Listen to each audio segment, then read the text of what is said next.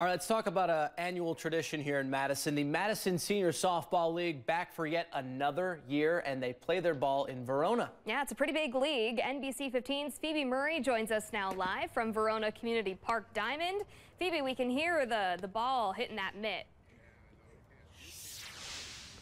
Isn't that just the quintessential sound of summer? It's been beautiful. We've been warming up. We've been hitting some balls. We've been hitting some foul balls for sure. But yes, it is opening day for the Greater Madison Senior Softball League. And I want to bring in the co-founder. We've got Bob Ruland here. How are we feeling on this opening day, Bob?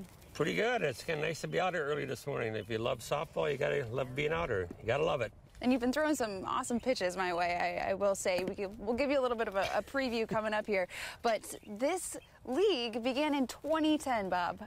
That's Talk correct. about this growth. I mean, it's crazy. My friend and I, Ray Blum, back in 2009 in the fall, he asked me to form a senior softball league. So I went with him on it.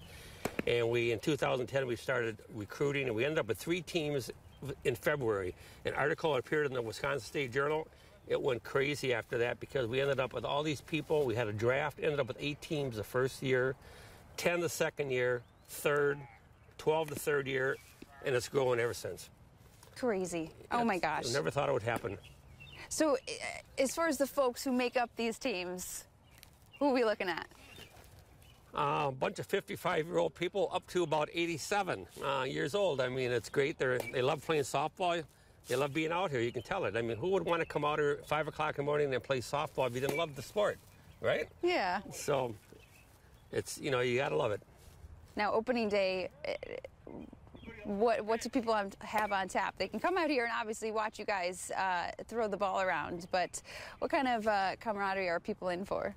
Well, I'll tell you what, the first game starts at 9 o'clock, and some of those guys will probably go golfing afterwards, or they're going to go out to lunch afterwards.